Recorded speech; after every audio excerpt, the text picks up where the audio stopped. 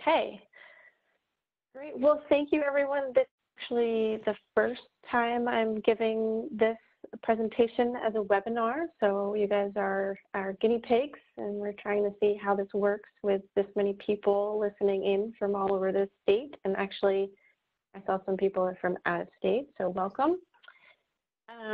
So I'm excited tonight to talk about the third New York Breeding Bird Atlas. It's a project that's going on from 2020 till 2024. And I'm going to focus the talk around the joys of atlas laying.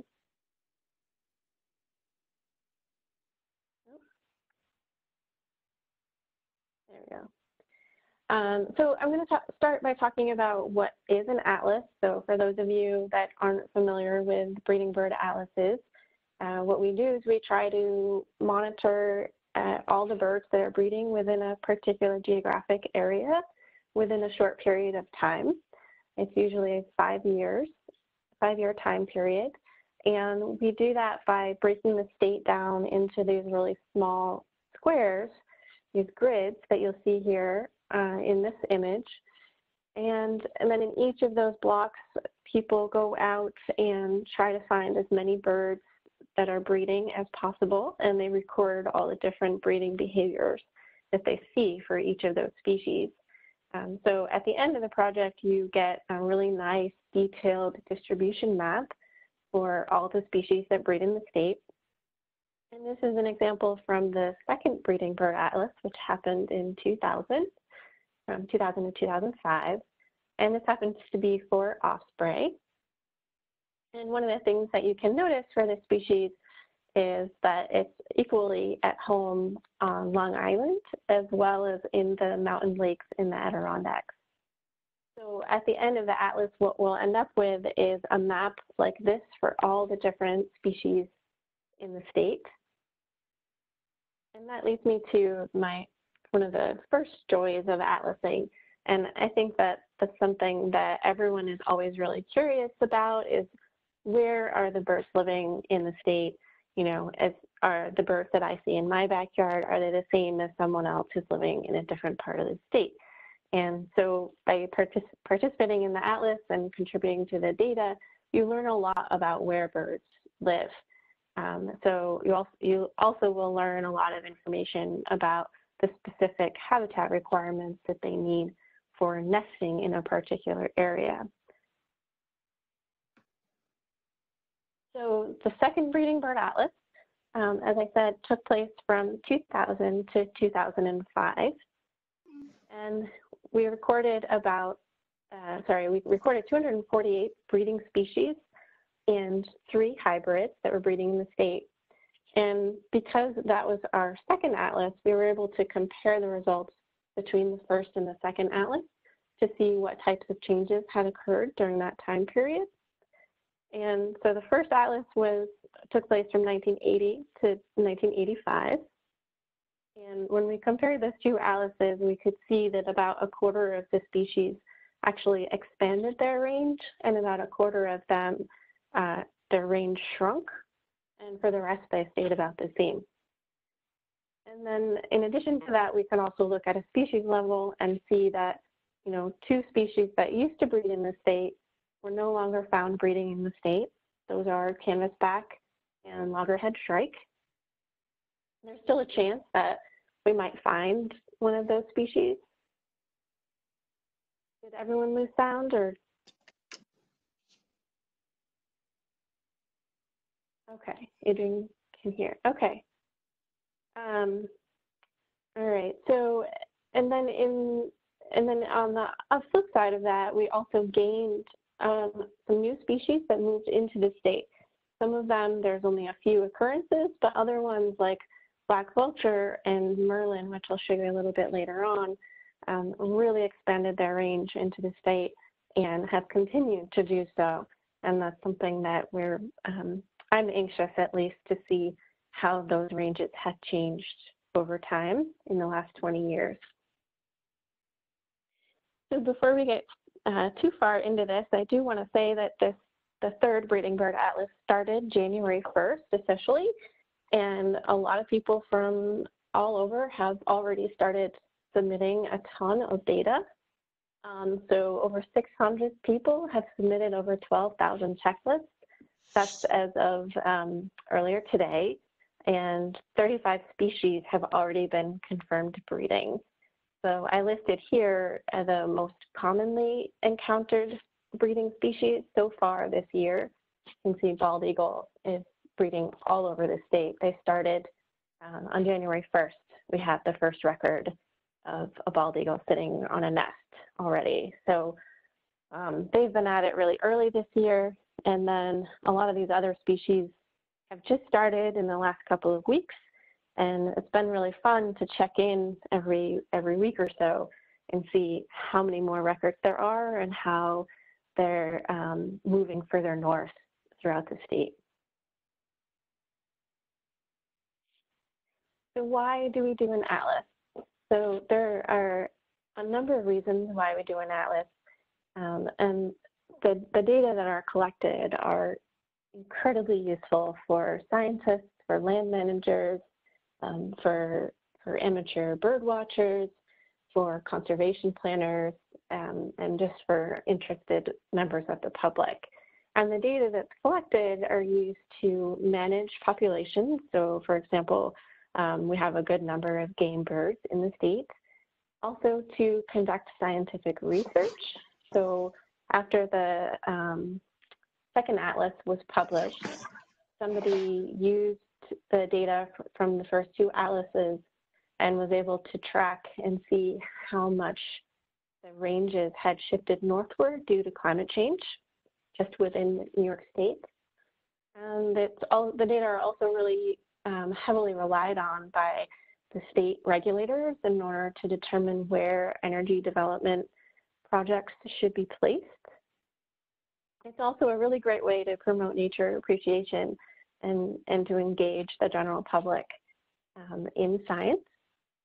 And then it's also really useful to monitor changes. Let me talk about that a little bit more. And so this is an example that compared data from the first and the second atlas. And this example is for red-headed woodpecker. And when you first look at this map, you see a lot of orange. And the orange indicates areas where the species has actually lost ground in the state. So it's no longer found in those areas. And the purple blocks are where it actually had newly occurred, was newly found in the second atlas. And then the green blocks are where it was found in both atlases. So based on this type of data, the New York Natural Heritage Program, which maintains a conservation priority list, very similar to the state threatened and endangered species list, they were able to look at this type of map and reassess the conservation status of red-headed woodpecker and say, you know what, this is no longer a reliable or viable population in the state, and now it's actually a very imperiled population in the state. And this is something that will probably be reflected in the upcoming changes to the threatened and endangered species list as well. So on the flip side of that, there are some species that that actually gained ground. So when the first atlas took place in the 1980s, there were no merlins breeding in the state. And so some of you that might have gotten into birding a little bit later might not realize that merlins are a really new member to the avifauna in the state. So they were not recorded nesting in the state until 1992. So, sorry, my slides aren't advancing well. Not sure why. There we go. So with the second breeding bird atlas, when that was completed, this is the map of where merlin was documented in the state. So you can see that merlin is a species that is actually coming into the state from the north. then I was really curious, like, you know, I think of Merlins as being pretty well distributed across the state. So I was like, well, what if I look at eBird data and for the summer months when Merlin are breeding, what type of distribution does that show? Just to get some sort of idea of what we might be able to document through the Breeding Bird Atlas. So I did that, and here's what I found. So you can see that now, this is just data from the last couple of years. They're already breeding on Long Island and down into Pennsylvania. So this is a species that we're going to see drastic changes in their distribution in New York State with this atlas. I think black vulture will be very similar, only it's coming up from the south. So that leads me to the second joy of atlasing, and that is that the data that you contribute are extremely valuable for bird conservation and also for conserving the habitats that the birds rely on. So for this third atlas, we do have all of the major conservation organizations in the state involved in managing the project. So we have the New York Natural Heritage Program, which is actually where I'm employed. And then the New York State DEC. We also have the Cornell Lab eBird folks on board, the USGS Cooperative Research Station out of Cornell, the New York State Ornithological Association, SUNY ESF, and Audubon, New York. And I want to show you this map because I really want you to get a feel for how this is really a large community-wide project. So I am the only paid person on the project, and I am based out of Albany. So I am the little orange bird there. And then you can see all the purple and blue dots are where the steering committee and the subcommittee members are distributed across the state. And then the little pinkish dots or red dots are where we have regional coordinators. So the regional coordinators are really the people that are on the ground and interacting with the volunteers on a much more daily basis. And they're really the ones that volunteers can go to and ask questions and make sure that they're, doing things correctly. And then, of course, we're going to have atlasers participating from all corners of the state. And I know that we have some from New Jersey and Pennsylvania as well, and hopefully we'll get more from other states too.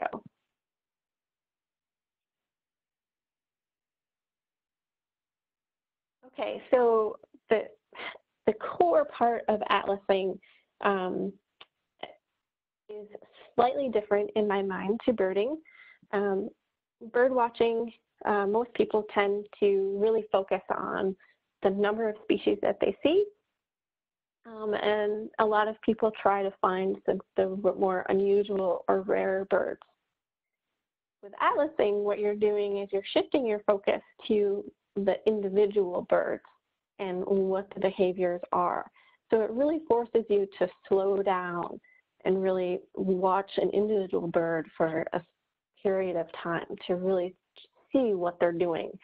And then once you observe a breeding behavior, you would enter that, you would record that in your data for the atlas. So I'm just going to go through a couple of examples of the types of breeding behaviors that you would see.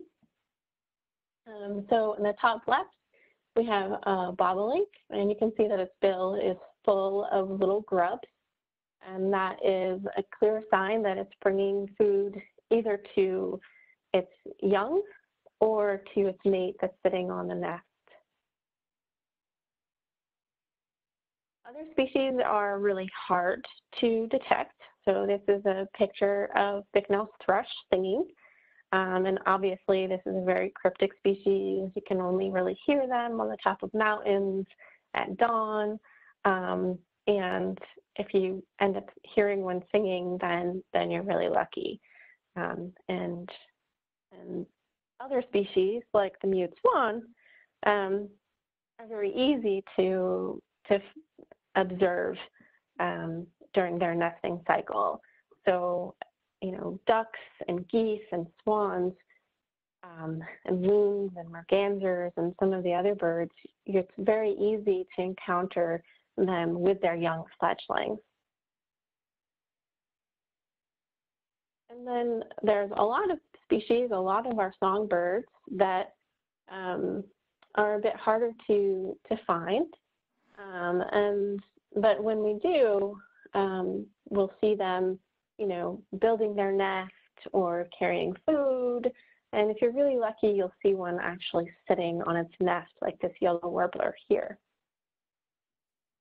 So with all of these types of behaviors, what you would do is you would enter your data onto an eBird checklist and submit it into eBird.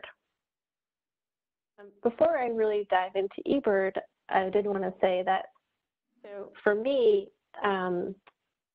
one of the greatest joys of atlasing is that it really provides us a great excuse to go out and to just watch birds and to be really familiar with what stage they're at in their breeding cycle, where they're nesting, how are they interacting with their neighbors.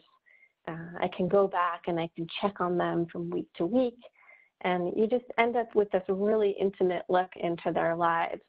And they can, be something that for me is, I wouldn't say like a pet, but in a way kind of like a pet. It's like, I'm going to go out and I'm going to check on my cardinal and see, are they, have they hatched their babies yet, and how are they growing? And, oh, maybe the female's already off, building her next nest, and things like that. So for me, and hopefully for a lot of you, atlasing can be a really great way to really connect with nature.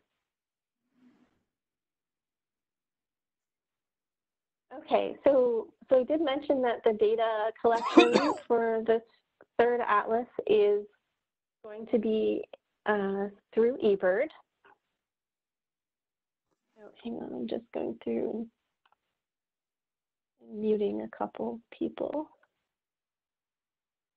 Okay. Yeah, so for data entry, we will be using eBird. eBird is an online database that probably the majority of you already use. And you can enter data either online through the website, or you can use the mobile app.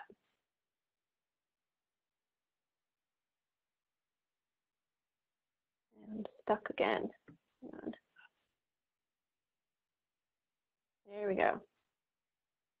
So one of the really exciting reasons why we're using eBird for data entry is that they've created these atlas portals so that you can display all of the atlas data in these really great ways so that we can track progress across the state.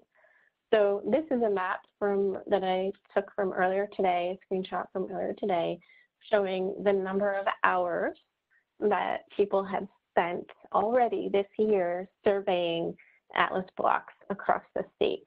So the darker bluer colors indicate that more effort has gone into them. You can see that Ithaca has a lot of hours, and I can tell you that a lot of the eBird folks and Cornell Labs folks are super excited about the project. So that's just going to probably balloon from there. And then another really cool thing that we can do with the data is we can zoom into different blocks, and you can see summary information for that block really easily. You click on it, and you can see how many hours somebody has spent there during the day or at night, how many checklists, how many species have already been confirmed. And then if you want to, you can look at the actual block level data And that's going to show you in great detail what has been observed and where it's been observed, when it was observed, what the different breeding codes are that have been used for the different species. So this is for the Oneonta Center East block, and you can see that American crow down there has already been confirmed breeding, carrying nesting material. And I think that Charlie Shime, you'll see that the list of observers on the right side, I think that Charlie is actually on the call with us. So this is a block that he is out birding in quite frequently. And you can see too, you can see house finches has already been undergoing courtship. Carolina wrens are singing. Robins are already having territorial disputes and things like that. And then another way that we can look at the data is to look by species, what's going on. So if you remember, I said in the beginning, it's been really fun the last couple of months to watch the progress of certain species to see where they are first documented breeding and then how fast it takes for that to kind of spread across the state. So this is the map for bald eagle, and remember there's been over 100 blocks where it's been confirmed in the state. And that's the really dark purple squares that you see on the map.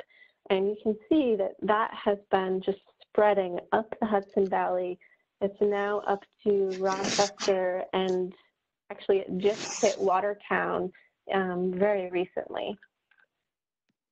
So that's been really fun to watch. And, I think soon it's going to expand further up into the Lake Champlain Valley and St. Lawrence Valley.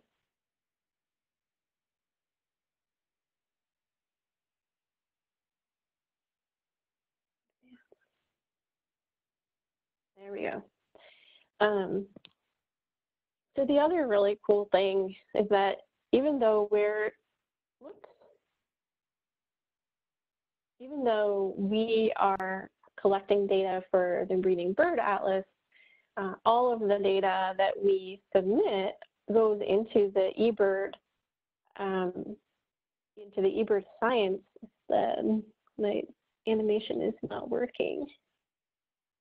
I'm really sorry.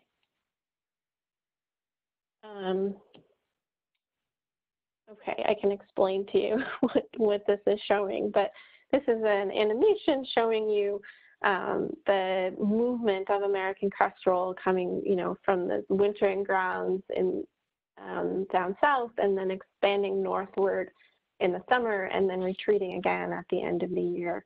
And these types of science output are created by eBird, and I think they now have at least over 300 species where they've created animations like this, possibly more than that.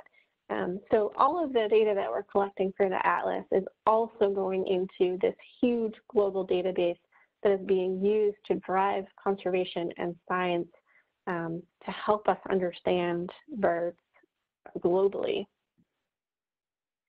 So that's kind of a cool thing, I think, that, by participating and helping out to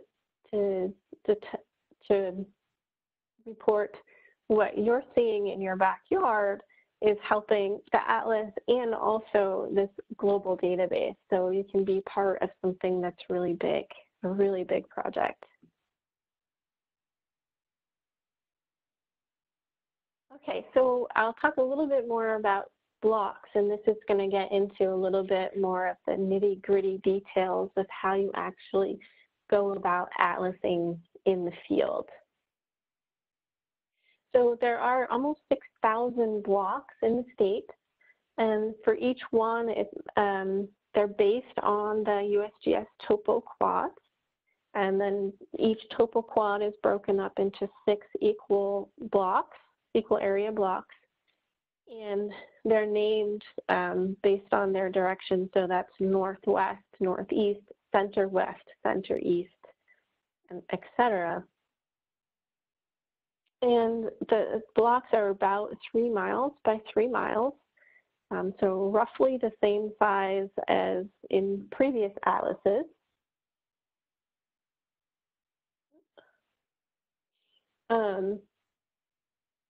And so I will say that these these blocks are slightly different than they were in the previous atlases. So in the past atlases, New York used a metric system for their blocks. And we were basically the only state in the country that were using that system. Everybody else was using this topo quad system. And we decided that we really want to be able to look at the data region-wide. And so we want to be able to avoid having those gaps at the state borders. So that's why we switched to this new topo quad system. And because they are different maps, you know, if you were really involved in the previous atlases, we do have new maps available on the website for you to refer to get familiar with those boundaries.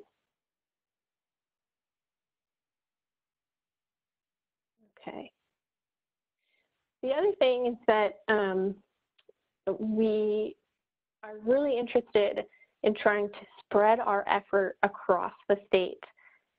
So this is the map. So if you took all of those maps that I showed you before, like for the osprey and the red-headed woodpecker and the merlin, and you laid them all on top of each other, this is the map that you would get. So it would show you how many species were recorded in each block. And so this gives us like this larger picture of biodiversity within the state. But behind that map, so let me point out here that, you know, there are certain areas of the state, like around Long Island, like the western part of Long Island and the Adirondacks, where there's a lot lower diversity than in like the more forested central part of the state. And then, and that seems to make sense. That matches what we would predict.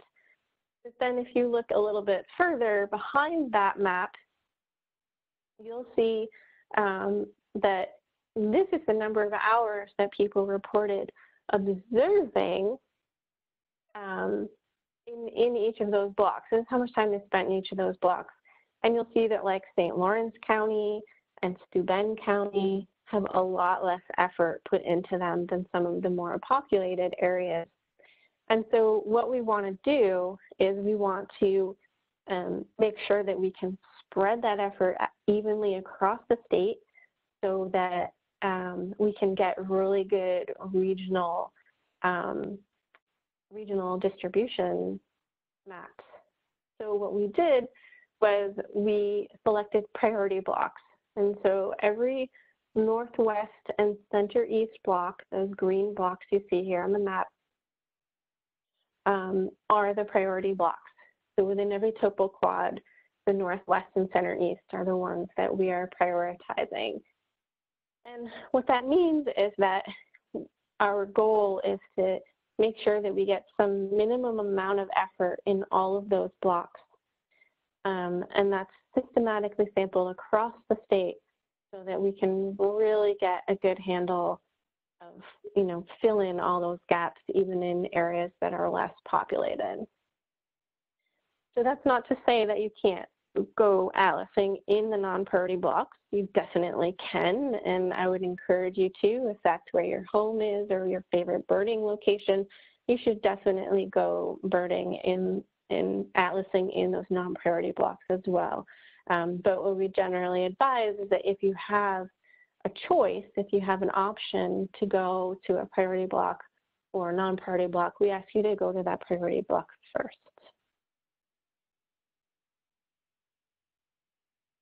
Okay, and then one of the things that I've found really interesting, so I've participated in the Breeding Bird Atlas in Vermont and in Connecticut, and something that really surprised me was that when you're atlasing and you're forced to to find different habitats and you know, look in all the different corners of a single block, you really find and discover these new places that you didn't know how good they were for birding, and they can become your new favorite birding location. So I do encourage you to keep an open mind too. If you're like, oh, that block has a lot of forest, and I'm not sure that's going to be that exciting, you may actually find something really interesting there.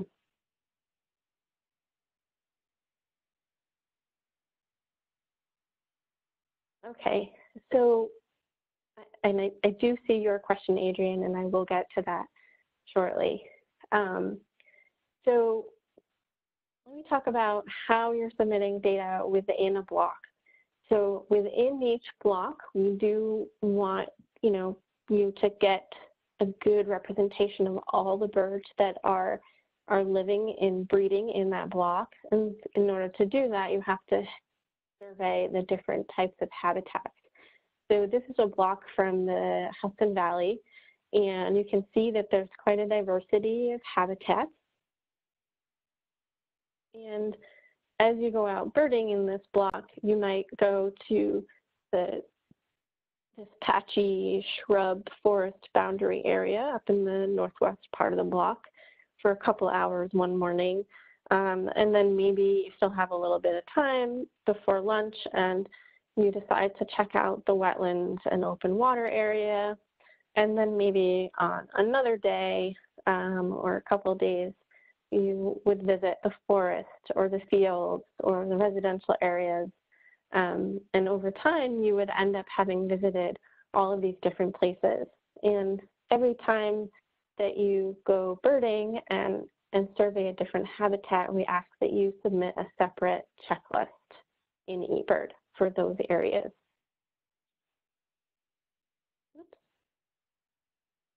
So one thing that you have to be careful of is to stay within a block.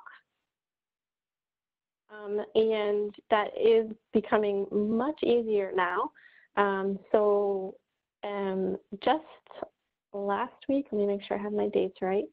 Yeah, so almost 2 weeks ago now, on the Android mobile app, they released the block boundaries are now in Android.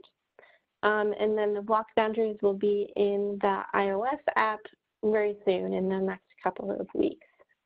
So that's coming. The block boundaries are already on, if you enter your data through the website, the block boundaries are already showing up there as well. So there is that option.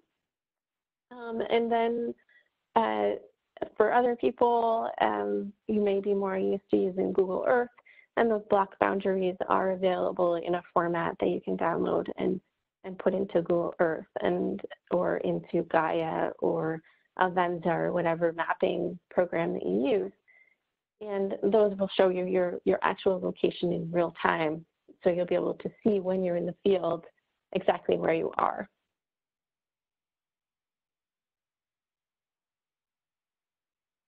The other thing to be careful about is to make sure that you're not creating these really long tracks throughout the block. One of the things that we really hope to do with the data this time, because we have data at a checklist level, we would like people to keep their checklist shorter so that we can actually associate the birds that you're birding to the habitats on the ground. So if you're using the mobile app, for instance, the mobile app will automatically track where you go. And then we can look and see, okay, you went through this forested area and you saw these birds. So we can really get at what habitats the different species are using.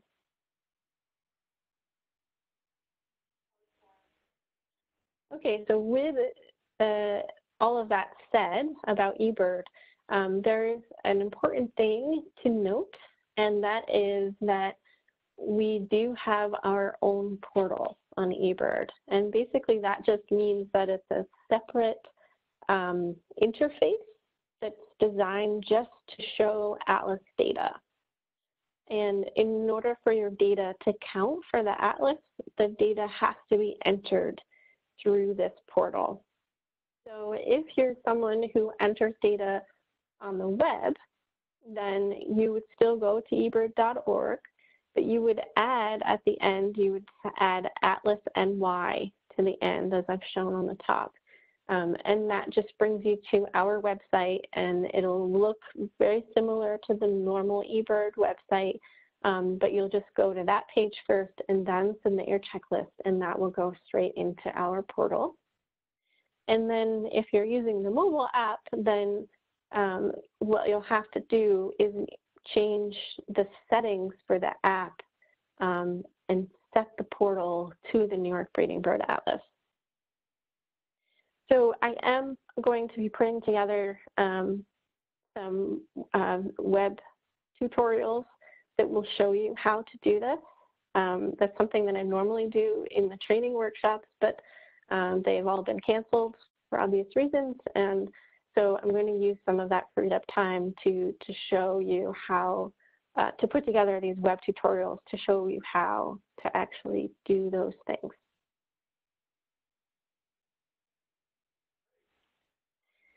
The only other difference that there is for the atlas compared to a normal eBird checklist is that you would use the breeding codes. And it's pretty easy. You're just going to click on whatever species you observed, and it will show you the detailed page for that species. And there's a little section that says breeding code, and the whole list, your whole list of options that I have here on the right will show up, and you just select the breeding behavior that you saw. And then currently you can only enter one breeding code per species. So what we do is ask you to enter the highest or the strongest code that you observe on that particular outing. So, I have the example here of a gray catbird, and when you first get out of your car, you're going to hear one singing, and then maybe you walk a little further and you'll actually see one carrying food. And so carrying food is a stronger code than a singing bird. So you would enter carrying food is what you would do. And somebody just asked if you submit your observations outside the portal, will it count for the atlas? And the answer is no. We ask that you use the Atlas portal, which kind of serves two purposes. One, that tells us that you know about the Atlas, that the Atlas is going on, and that you're familiar with the block boundaries and also the breeding codes. So we don't want just anybody to be using the portal. We want to make sure that people are aware of the project and the methodology that we're using. So you don't need to re-enter your observations, but per se, but you can change the portal after the fact. And I do walk you through how to do that on the website. There is a page that shows you how to do that. It's really easy.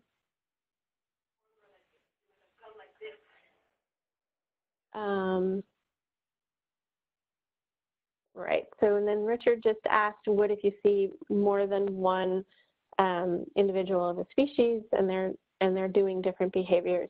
Again, you would just enter the highest code, so the strongest evidence. So you might, with a catbird, you might see, one family is still building their nests, and then you go to another side, part of the trail, and you'll see another family that's actually already got young, and they're carrying food and feeding their young. So you would use the highest code, the strongest code, which on this screen here, it's the lowest, is further down on this list. So the strongest, the highest code you could have is nest with young, and the weakest would be in the appropriate habitat.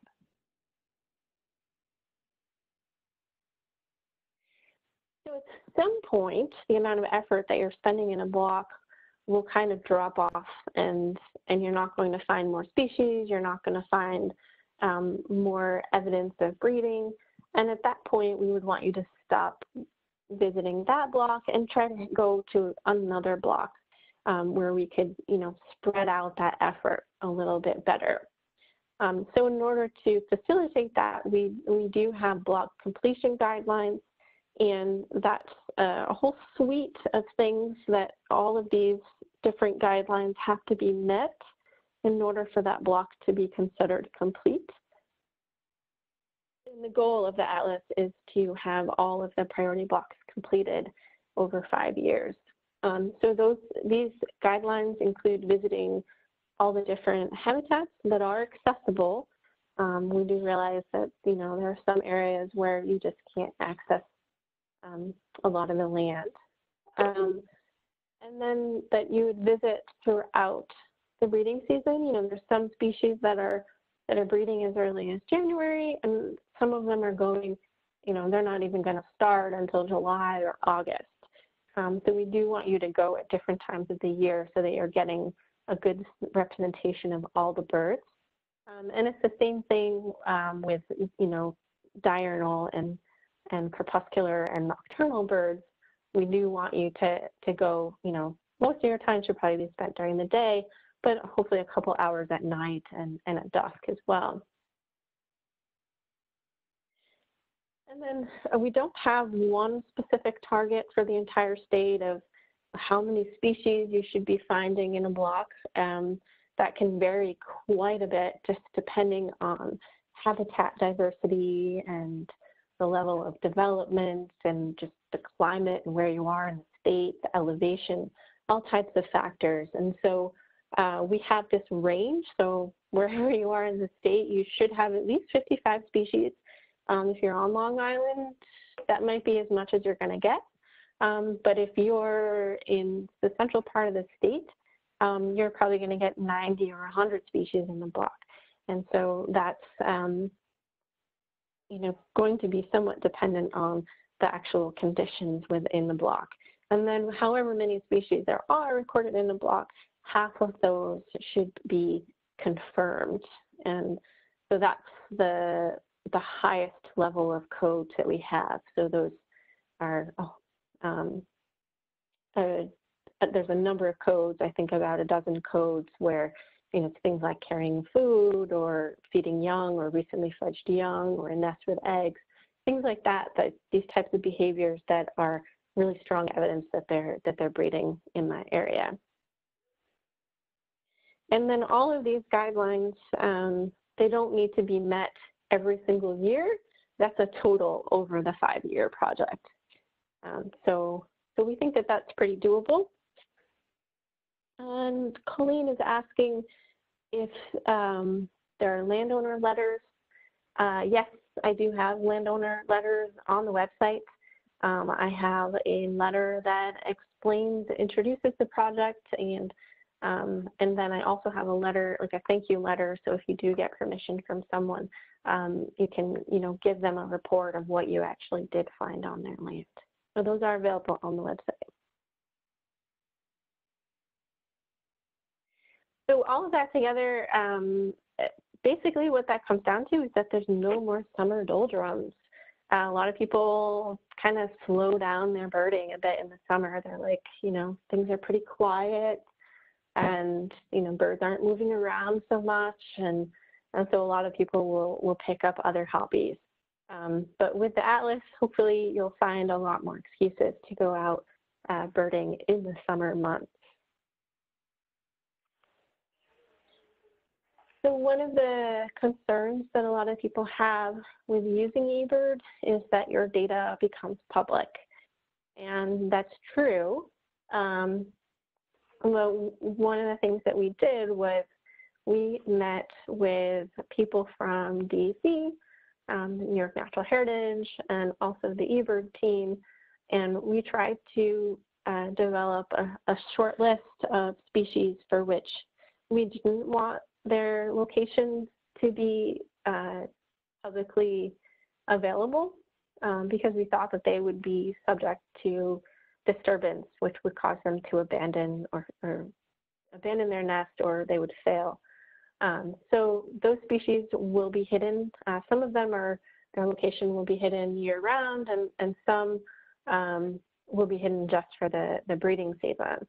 So the species that we have here from the top left are short-eared owl, spruce grouse, golden eagle, and then the middle column is black rail, northern goshawk, king rail, and then on the right we have the barn owl, loggerhead shrike, and long-eared owl.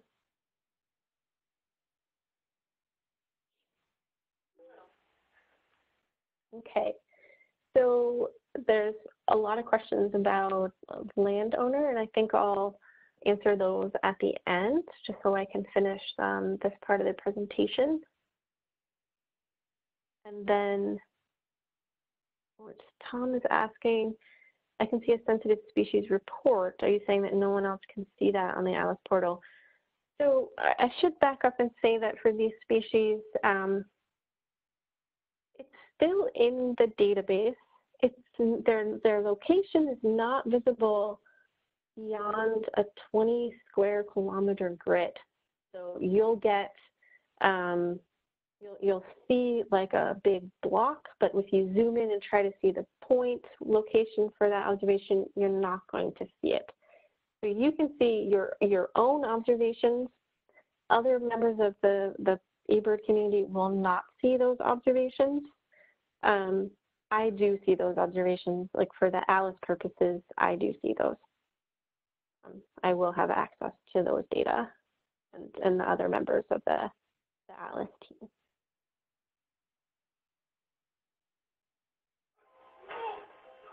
Okay, so for those of you that might be new to eBird, there are a couple of ways to get started, and I do recommend that you would get started as soon as possible because the birds are already on their way back. So there's a free online course that the eBird team put together, and that's available through the Cornell Labs Bird Academy. It's called eBird Essentials, and that's just a web tutorial that will walk you through the basics of eBird. I have been doing workshops around the state. Unfortunately, a lot of those are canceled for the foreseeable future. So again, I'm going to try to be putting those together as web tutorials. So I'll be doing, I'll just pre-record some videos and I'll put those up online for everyone so that they're just permanently available. And then on top of that, this is also a bit on hold right now, but we have been collecting the names of people that are interested in being mentored, that, you know, might be willing to help someone get started with eBird, sit down with them one-on-one and show you how to do it. Of course, that will have to wait until after the coronavirus concerns are put aside, but that is an option eventually as well. I'm also looking at doing some more webinars and maybe Facebook Live events and things like that. And somebody's asking how you would sign up for that. And those types of events I will put out through our Atlas newsletter. So, and also on our website and also on our Facebook page. So all of that information I will show you at the end of the presentation. I have a slide that shows you all of our social media contacts.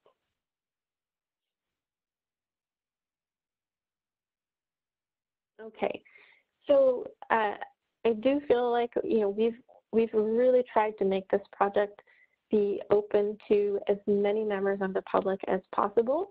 Whether you're a young birder, an older birder, you can only do what's, you know, easily available in your backyard or some car birding, or if you're somebody who's going to be like hiking the mountains in the Adirondacks. There's really a place for everybody. The key parts of the Atlas are to visit a block, observe the behaviors, and enter it in eBird. And there is no set amount of commitment that you need to sign up for. You can do as little or as much as you want. And okay,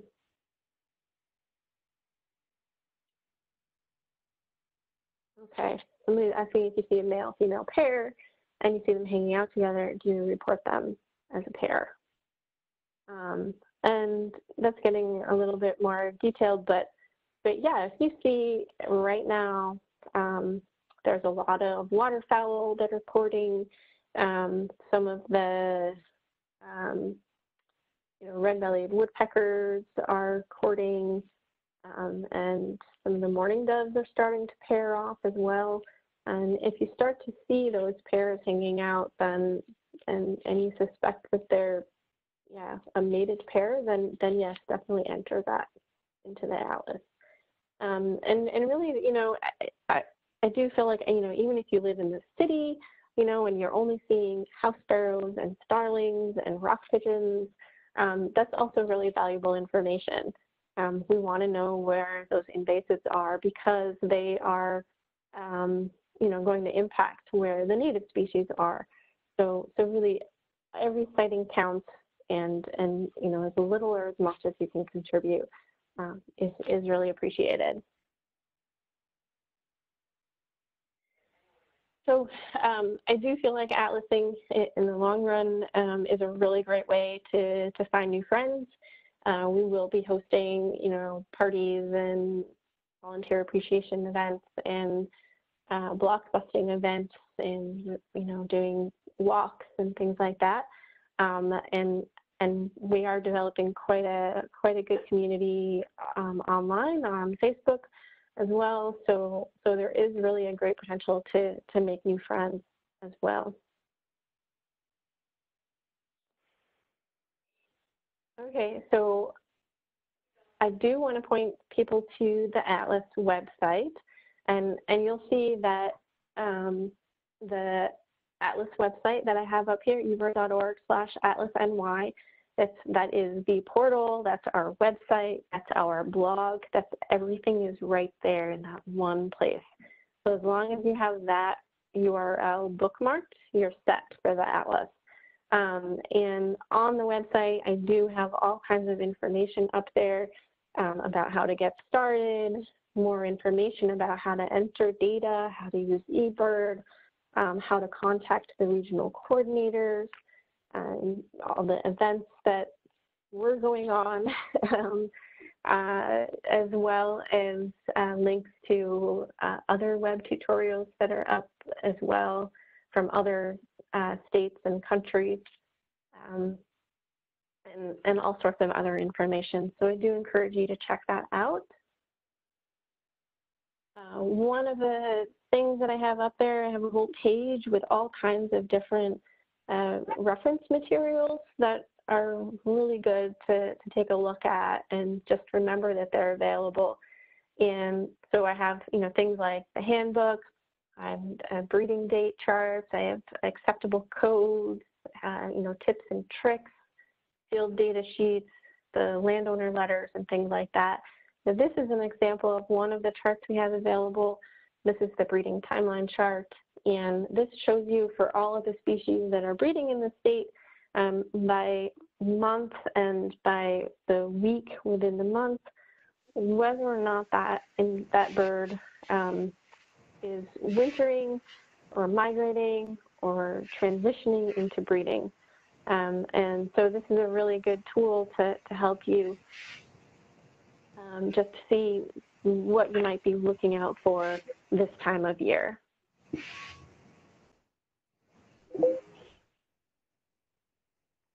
Okay, and then I will also put a plug in for, there's a ton of other really great apps and websites out there.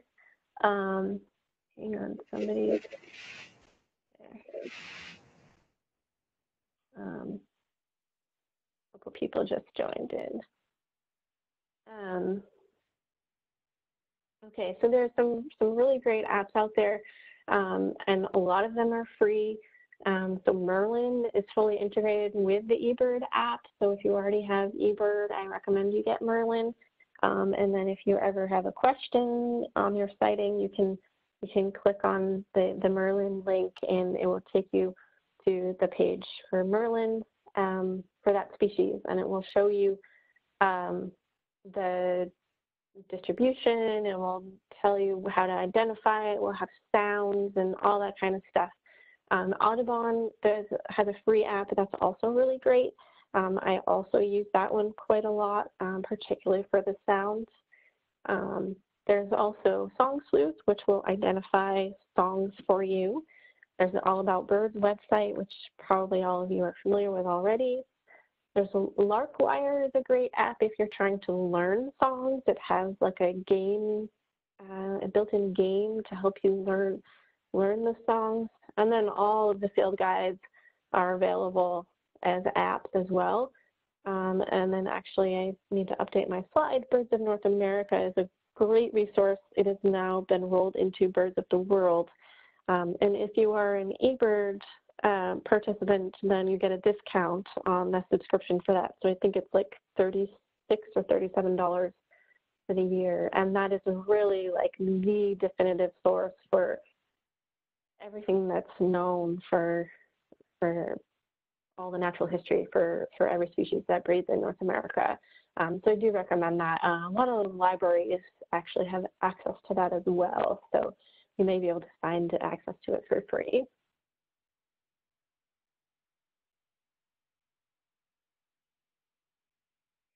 So how can you get involved? And after listening to this talk, I'd say the next steps would be to visit the website. You'll see on there's a link to sign up for our e-newsletter. Definitely do that. That's where you'll get notifications about events and also tips and tricks and some of the other fun stuff on there. There is a handbook which has basically everything on the website in one place. You can also follow us on social media. So we have Facebook, Twitter, and Instagram. And then I would say a lot of it is just like getting outside and going atlasing and submitting your data on eBird. And hopefully you'll have a lot of fun while you're doing that. So far I talked about the joys of atlasing being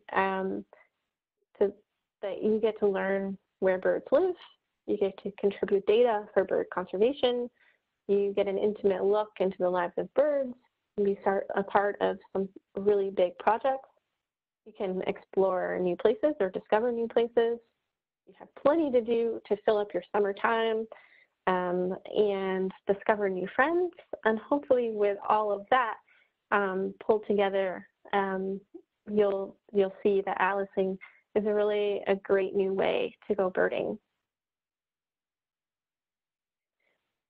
So this is a list of our social media handles.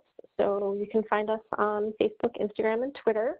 The website URL is here, also our email. And then we do have a online store on Zazzle that where you can go and buy hats and shirts and stickers and mugs and all that stuff if you're really into swag. And we do accept donations. There's a donation button on the website that we accept donations through PayPal. So with that, I'm going to go back through and answer some of your questions that I've missed, and then please chime in and add more. And if it's easier for you to, if you have a complicated question, you can unmute yourself and speak your question as well. Birds of the World is not an app. It is only a website.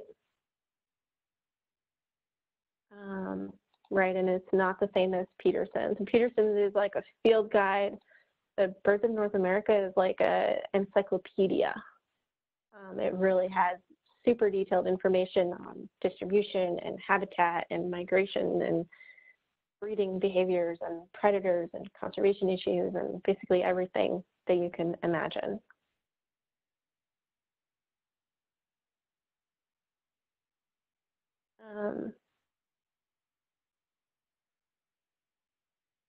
Okay, this is Pam had a good comment. She said that she's been seeing a lot of common mergansers, male and female pairs, and multiple males and single females. And she thought it was too early for them to be breeding in our area, the Northern Catskills, so she's just been observing, entering them as observed. So one of the changes that we made for this atlas is that there are a lot of people that really want to contribute to this project that don't have a lot of background information on which species are breeding where in the state and when.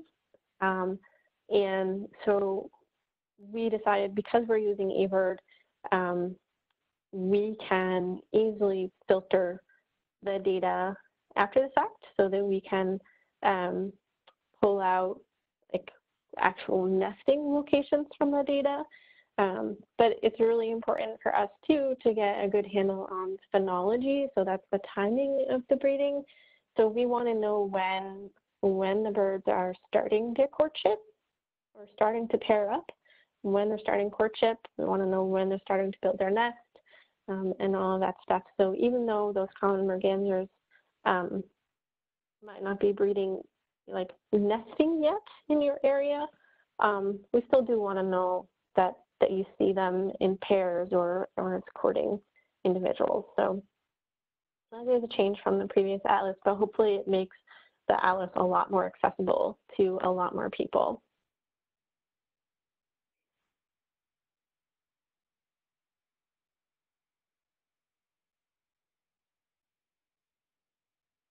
Okay, let me see if I missed anything else.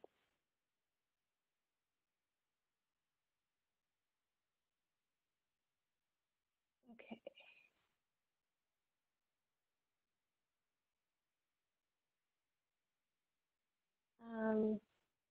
Yep, somebody asked if they could, said that they couldn't do a lot of birding, but they do want to help a little bit. Can they still be a part of things?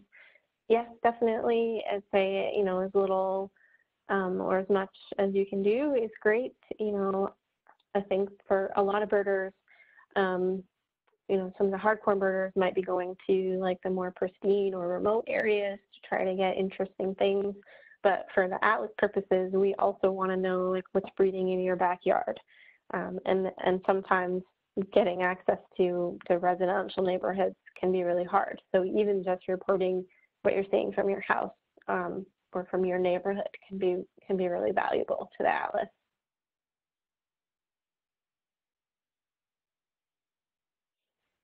Okay, and then someone's asking, is there a tool that will help us keep track of the total number of hours and the general progress toward block completion? And yes, so that is, I'm going to go back some slides here. Okay.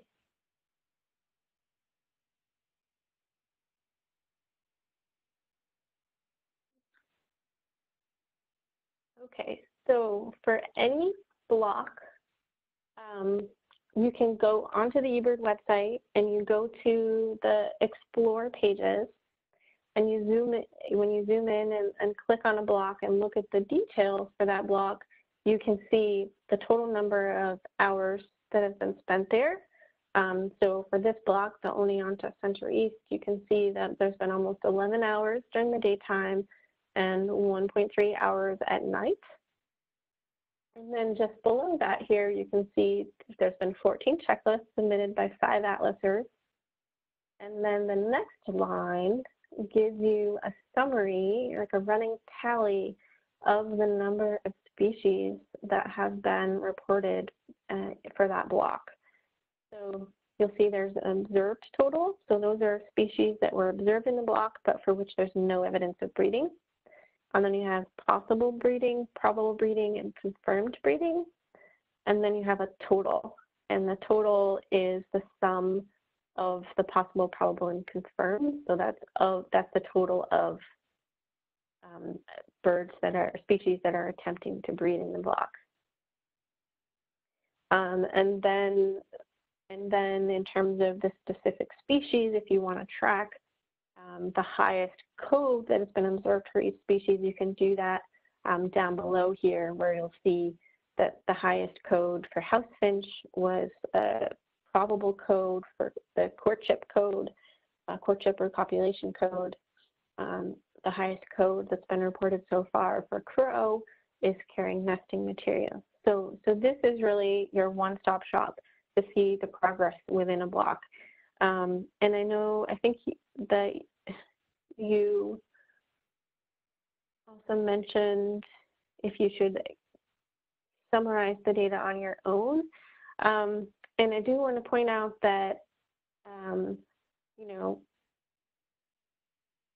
that each block will have multiple observers, and it will automatically be tallied for you at that level. If you're interested for yourself, like what species you have found in a block and what the highest code is that you've observed, you can track that also. I have a couple of field data sheets on the website. So I have a field checklist and then also a block summary card.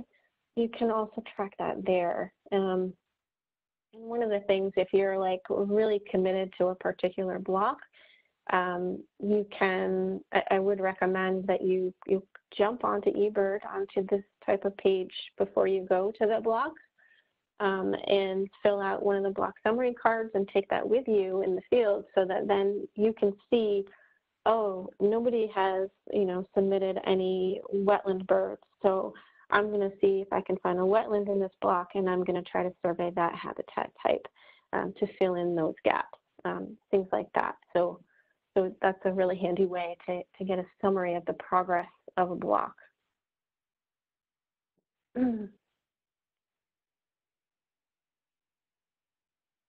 Yeah, okay. So then Adrian asked, is there a way to get identification from us, like a badge or something? So I don't have a badge. I do have on my to-do list to make a business card that would have, that would look a little bit more official. So it would say, this is the Atlas project and this is the contact and website and all that stuff, and have my contact information on there. I have not gotten to that yet. The one thing I will say, if you're really trying to look more official too, I've heard, from talking to project coordinators for other state atlases, they have had people wear bright, fluorescent clothing, and then when people are, standing on the side of the road with a bright orange vest, people tend to not be as concerned about them standing there, because they're like, oh, that person's not trying to hide themselves. They're not trying to do anything sneaky. I can watch them. I can see what they're doing. And so that has kind of really helped as well to make it seem more official. And then other people have suggested to wear like the Atlas hat. We have a cap, baseball cap hat that you can wear, and that can also help too.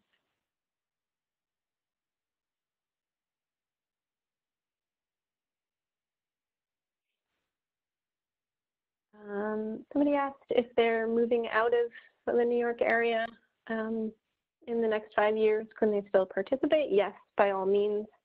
For the time that you're here, please participate while you're here.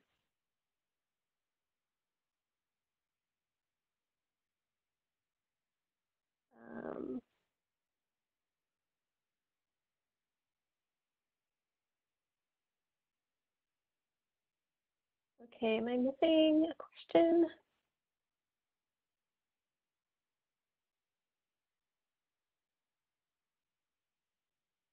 Anyone else have other questions?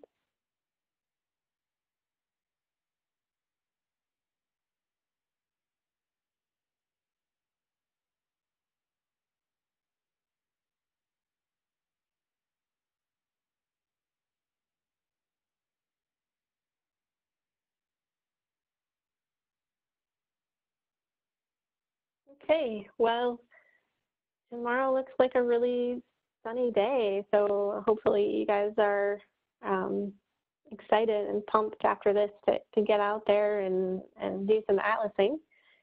I do see a couple more questions, though, so I can stay on for a bit and answer more questions, but if others of you want to sign off, then please feel free to do so.